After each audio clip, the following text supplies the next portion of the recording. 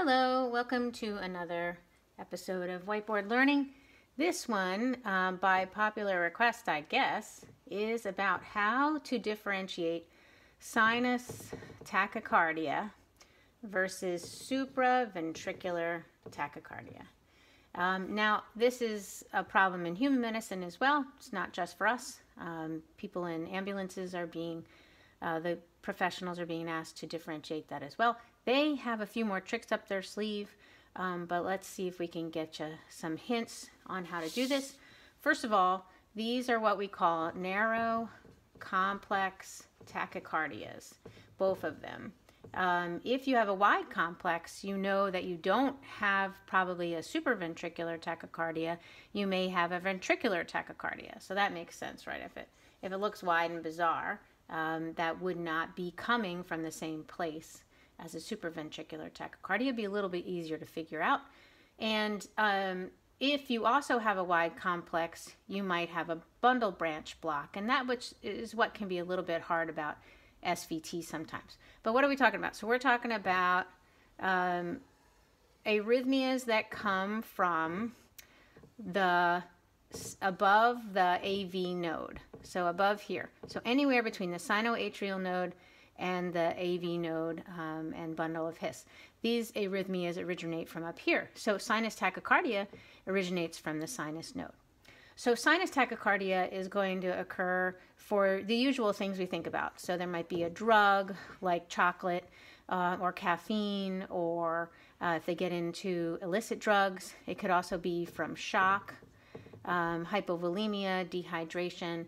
And sinus tachycardia, this is a little bit easier in people, but sinus tachycardia has a rate max, and it is the fastest that your heart can generally beat without there being something wrong. In humans, what they'll do is they'll subtract your age from 220 to get your max rate. And so anything higher than that is an SVT.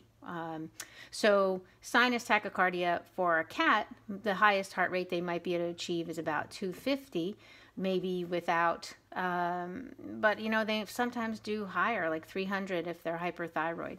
So that might be another reason, another kind of chemical manipulation to cause a sinus tachycardia. But in a big dog, anything above 220, you would think would be sort of an arrhythmia. But that's what's hard about that. So the first thing in differentiating these two is to see, are any of these diseases present? So history, physical, fast scan, looking for a reason for this patient to have a sinus tachycardia. But those usually aren't the ones that we're having trouble with, right? Those are the ones that we're feeling okay. Pain, make sure there's no pain, things like that.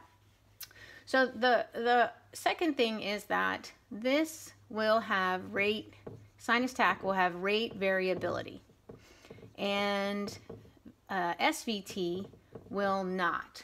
So this will either be exactly the same all the time, no rate variability, or it will be paroxysmal.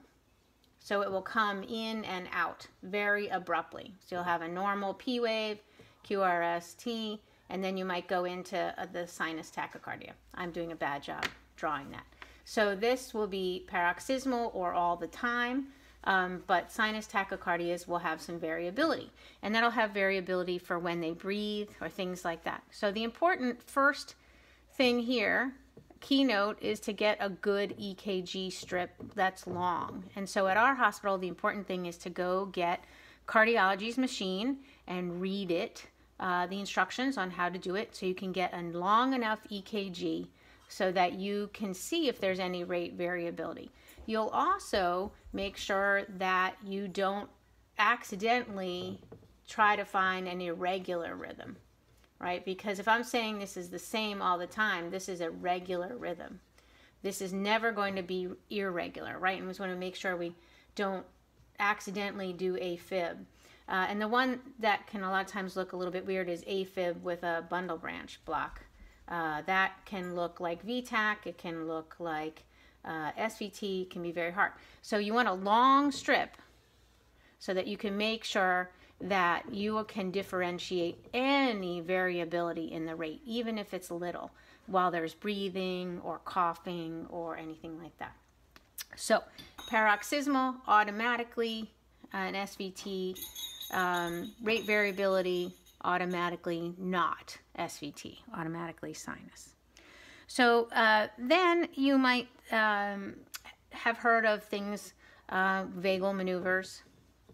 So in human medicine, they will do a vagal maneuver like have you cough is one. They put cold packs on your face, and that's for infants, pediatrics.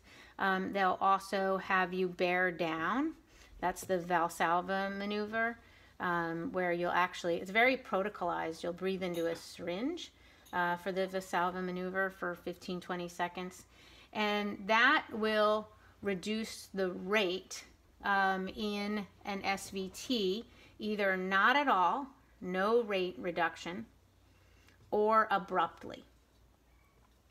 Now, the Valsalva maneuver, the maneuver that we use for vagal stimulation is a carotid maneuver. And what it does basically is if you, here's the point of the jaw and the neck, and here's the carotid artery.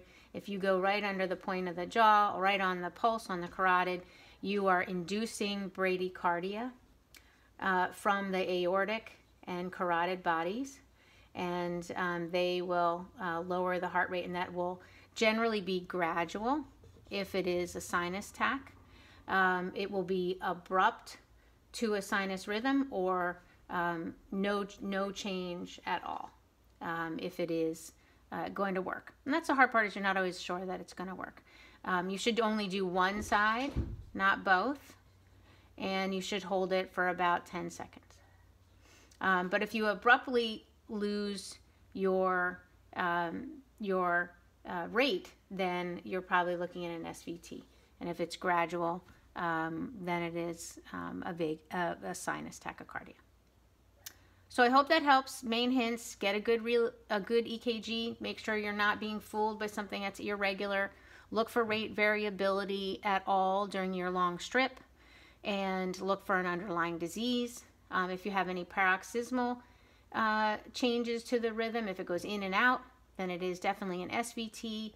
It will never change rate, and try a maneuver to see if that will either gradually change the rate or abruptly or not change the rate. I hope that helps.